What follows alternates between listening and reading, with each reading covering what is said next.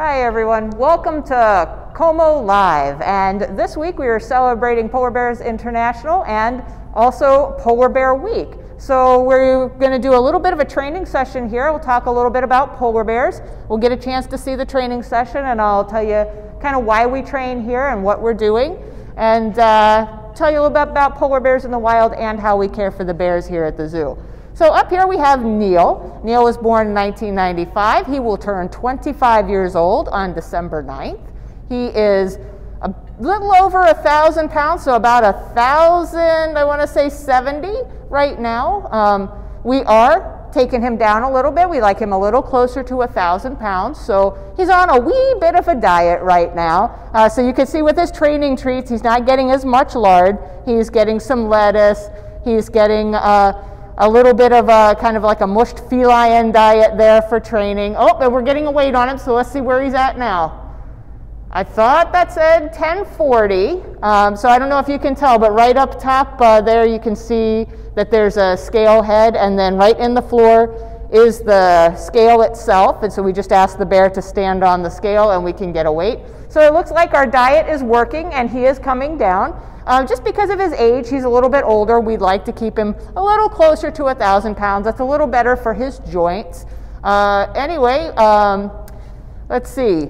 He's doing really good right now. He's trying to get him to target.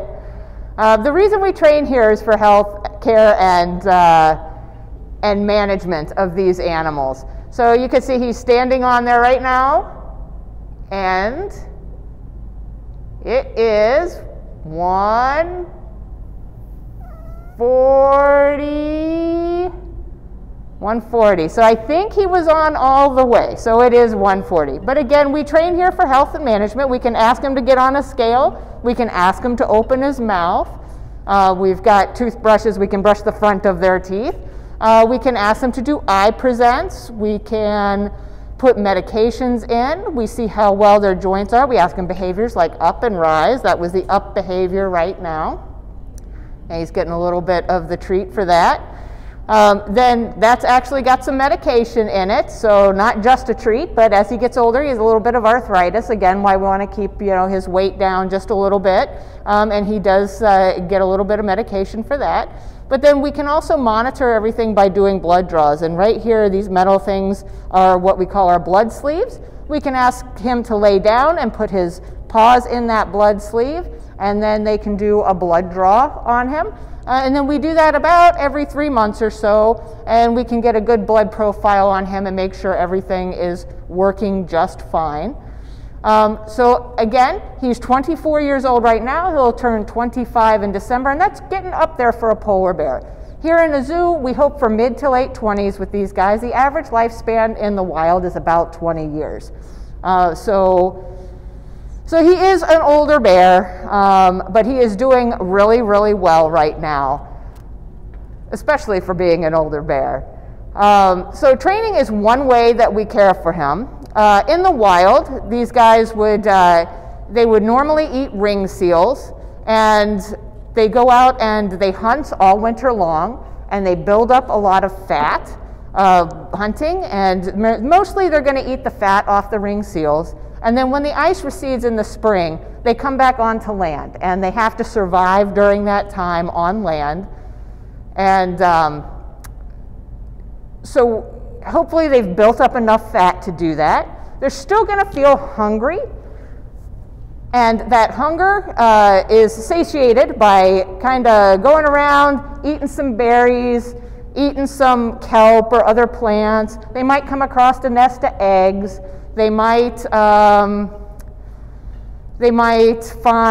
a reindeer or, anything else that they could possibly opportunistically come across to eat.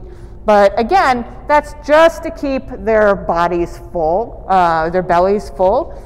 Most of the time, they depend on that fat that they build up over the winter time in order to survive the summer times.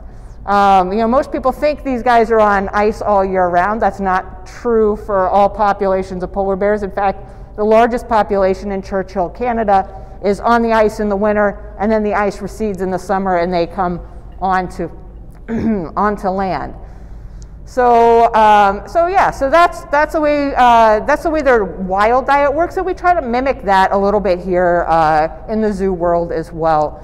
So we feed them a lot more of the fattier meats. We want them to fatten up a little bit more in the winter. Like I say, he'd be more like 1,000 pounds or so for him in the winter time. And then in the spring and summer, we'll thin him down to about 900 or so pounds. So for him, about 100-pound difference between summer and winter. And we feed him mostly, so he'll get a mixed diet. We don't feed him our pinnipeds. Our seals are safe. But we do feed him meaty bones once a week. He gets a natural prey like a rabbit. He gets produce, as you see here, and that's a lot of filler for him. They do really like that romaine lettuce. But we do feed that produce to keep his belly full, especially, if we're taking him down in diet, we don't want him to feel hungry.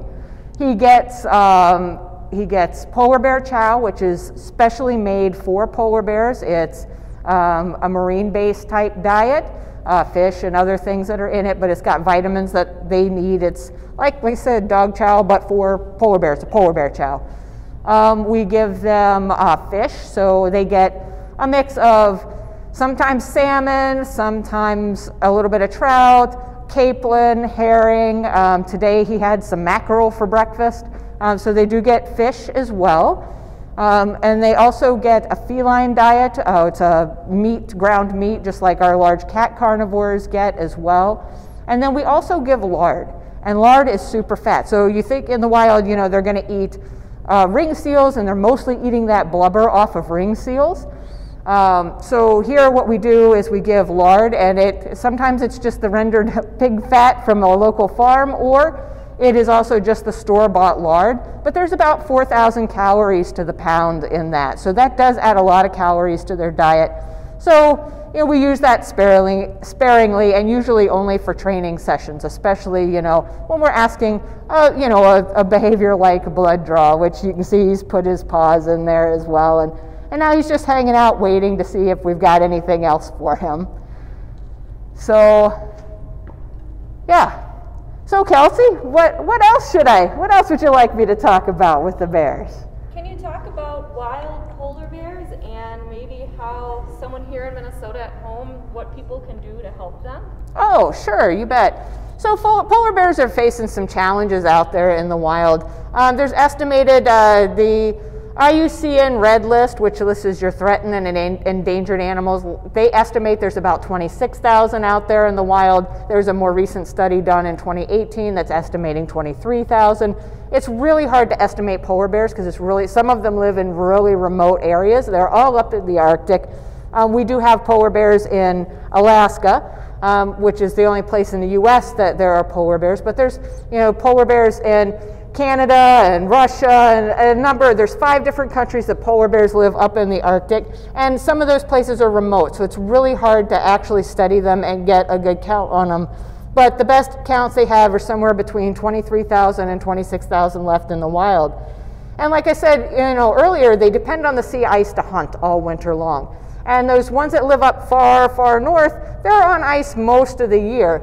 But the ones that live further south, especially the ones in Canada, they depend on the ice to freeze over in the winter. And so climate change is having a real big impact on these guys. And to understand what I mean by climate change, basically the Earth has a layer of natural gases around it that keeps us at a livable temperature. Without those gases, we'd be really cold. So when we burn excess fossil fuels like coal, oil, and gas, we add to that blanket of gases up in the atmosphere and thicken it, and that traps more air. Well, oceans also absorb that extra heat, and they're trying to balance out the climate and the temperatures of the Earth. So you've got the atmosphere heating up and the oceans warming as well. So what that translates to for these bears is that the ice at least in the Canadian areas, are forming about 2 weeks later in the winter and receding about 2 weeks earlier currently in the summer on average. And that translates into about a month less of hunting time for these guys in the wild. And so again, an average size bear needs approximately 45 to 50 seals a winter in order to be able to build up enough fat to survive in the summertime. So you can imagine what taking away a month of hunting time does for these guys. It really does make it challenging. But to go back, there's a lot of things that we can do in order to help these guys just right here. And curbing our fossil fuel use is a big thing there. So whether that's we choose to use public transportation, we lobby for more and better public transportation, whether we do things that are large collective actions like that will make a huge difference. We can choose to ride our bikes instead of using the car when we're taking short trips. You know, we can make those good choices. We can also do things around the house like turning down our thermostats in the wintertime and putting on the ugly sweaters, or turning them up in the summertime and wearing some short shorts, whatever, you know, makes you happy to do that. But curbing our heating and cooling costs and use will also help reduce the amount of extra gases that we're putting into the atmosphere and slow those changes down. So there's plenty of things like that that we can do to help these bears in the wild. And also educating ourselves. Like I said, you know, Polar Bears International, they have a great website out there. You can go and check them out and learn a lot more about these wonderful animals out there on their website and ways that you can help and also participate in some of these conservation initiatives that they've got going. Any other questions? I don't think so. All right. All right, well, with that, Neil and I will sign off, and hope you take a peek out there. Come here and visit Neil. Go over to Polar Bears International's website, check them out there too, and see what you can learn about polar bears.